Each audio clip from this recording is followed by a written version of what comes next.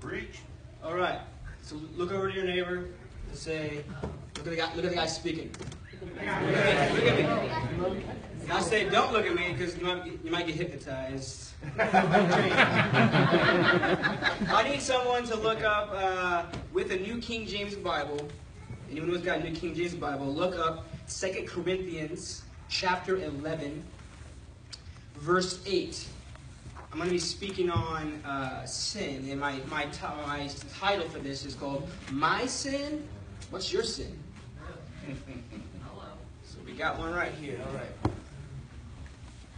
11, right?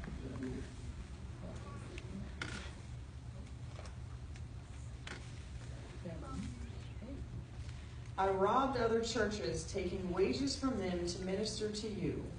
Yes. All right. Now you all know Paul was a thief. Don't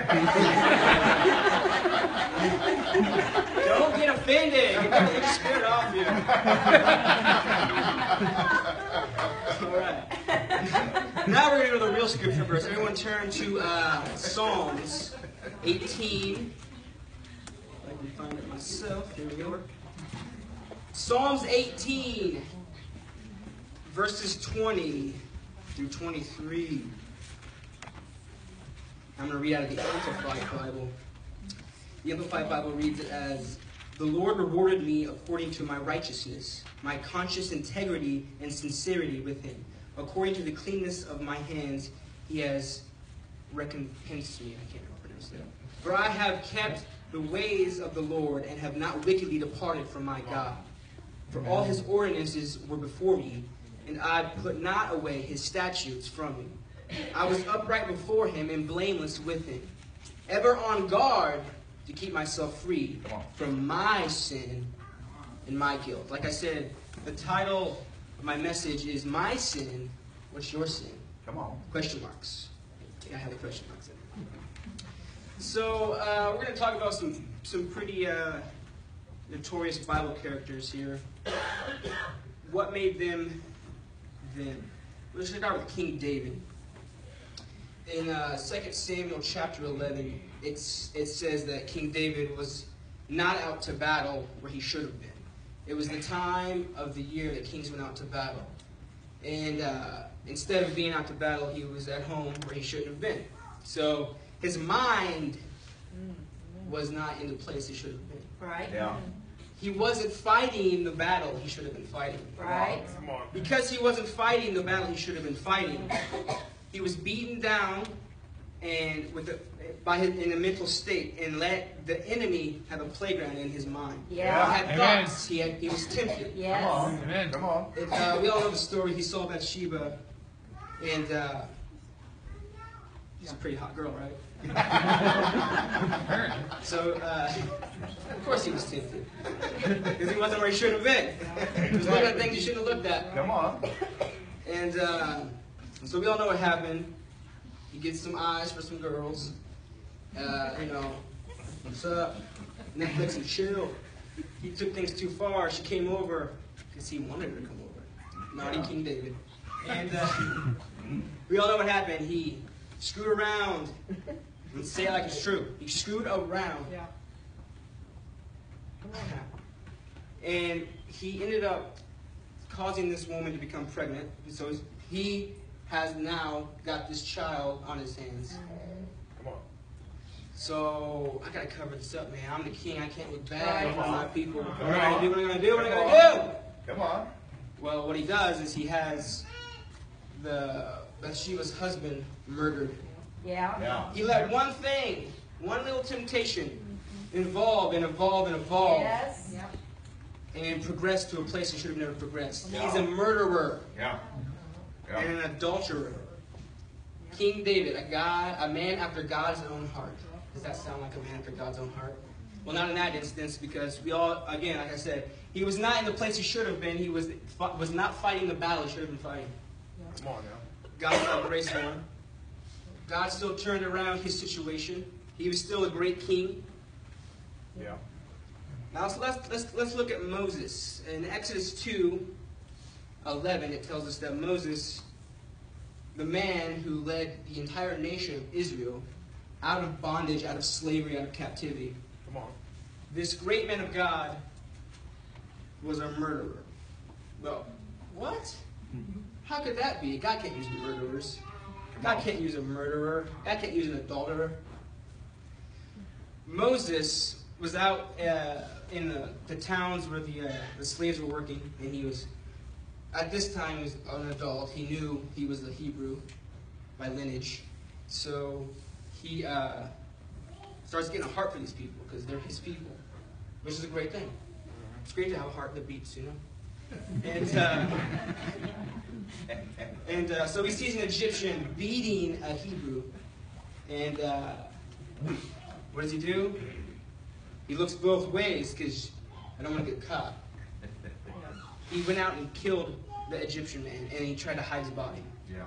Thinking, oh, no one saw it, so we're all good. So he goes out the next day, talks to some Hebrews that are fighting. He's like, hey, why are you fighting? Why are you fighting? The Hebrew says to him, so you're going to hurt us like you killed that Egyptian? You're going to kill us too? Uh-oh. Come on. Uh-oh. Come on. He was content with hiding it until someone found out. He had murder in his heart. He had murder in his heart. Yeah. Because of this, he was afraid. He was afraid that the Pharaoh would kill him, and the Pharaoh would have killed him. So he fled to the wilderness for 40 years. He spent 40 years of his life wasted, waiting for God to come to him, Yes. reveal something to him. He spent 40 years of his life wasted because of one act. Yeah. And then he never got to the promised land because of another 40 years of the sins of the Israelites, of their fear. Yeah. Stacy touched on that earlier. Their fear kept them from entering where they were supposed to Yes, that's true. Amen. be. So that one act for Moses wasted 40 years of his life, and he could not enter the promised land that he was promised. Come on. Amen. Is anyone getting this? Yes. Let's look at Abraham, the father of Israel, the guy where it all started. The guy where it all started. I'm going to take a drink, so just talk amongst yourself for 3 seconds.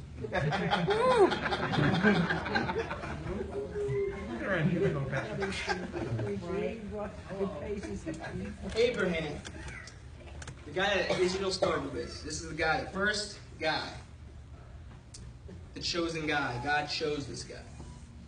What was his problem? Well, Abraham didn't have a problem. He was the father of the greatest nation ever.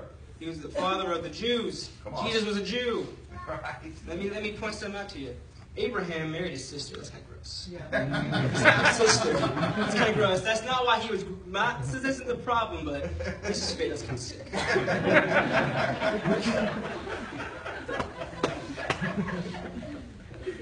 So Abraham's traveling along with his wife, and there's a famine in the land, so they're all headed to Egypt because Egypt is going to save everybody like they normally do. And this guy was a greedy coward. Come on. I'm just going to say he's a greedy coward. And he was a liar. If you know the story, he was willing to rent out his wife to the kings of other nations, to Pharaoh, because he was afraid that they would kill him. He devised a plan to get out of this death, which was only fear in his mind. Come on. His brilliant plan was to lie to these kings, or to the Pharaoh in this instance, to say that his wife was only his sister. And again, that was true as his half-sister, but he didn't tell the whole truth, so he was lying. He's a liar. Let's just say it like it is. And so because she was beautiful, they were going to take her, in his mind, regardless, and kill him. So he devised a plan, to just lie and say she's my sister. Well, he got compensated pretty well. This is where the greediness comes in. Out of this lying incident, he was amassed some sheep, oxen, donkeys, camels, and servants, male and female. So back in the day, he's living pretty large at the time because he's a liar. How many politics? Always gonna go there. We're making it off of lies. Let's not go there. Let's not go there. So he was greedy. He was not only willing to let himself sin, he was willing to let his wife sin and potentially Come on.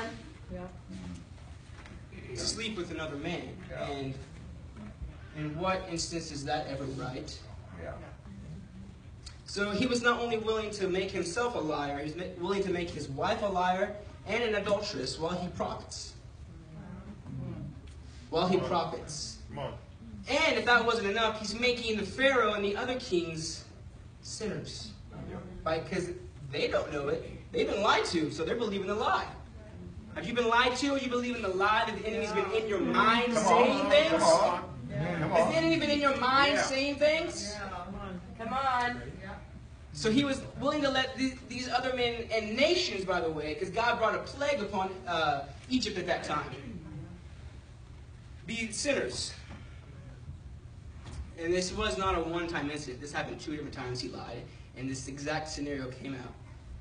By the grace of God, Sarah never actually committed the act by the grace of God, but it doesn't matter. Abraham was willing to let it go there because he was a coward. Yes. Yeah. Right. So let's skip ahead to the New Testament people. Let's look at Peter. This one's going to be short. Not long like Abraham. Gosh, Abraham. Peter, the father of the Christian church, lied on 3 separate accounts. Oh, man. They asked if he knew Jesus, if he was one of the disciples, because Jesus had been taken off to be crucified. Right. You don't know that story. If you don't know that story, go read it. It's in the Bible somewhere.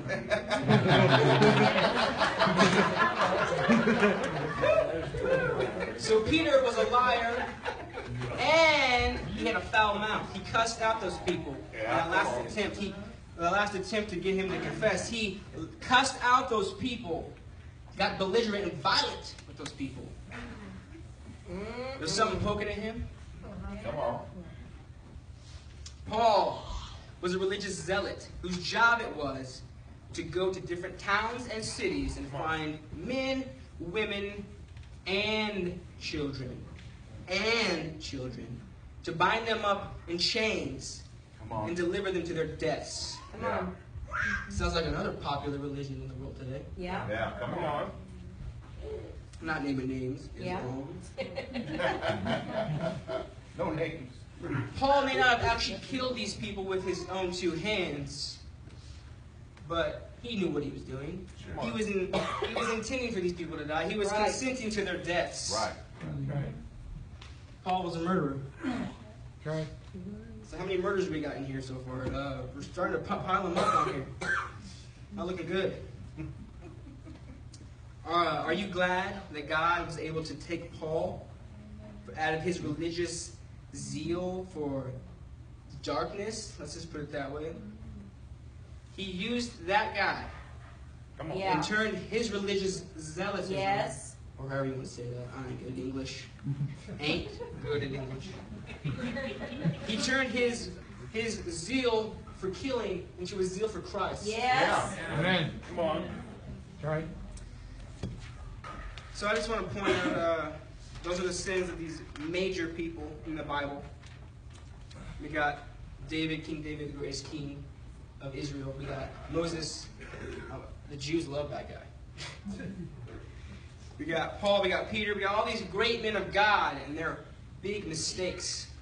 These are their sins: murderers, liars, adulterers, thieves, greedy people. What's your sin? Come on. What's your sin? You know, they were liars and murderers. Maybe you've never murdered anybody. But who have you been killing with your mouth? Come on. There it is. There it is. Oh, no. Who have you been killing with your mouth? Come on. Box out. So what's your sin? Lying, stealing, porn, sexual sin, murder, religious arrogance, pride?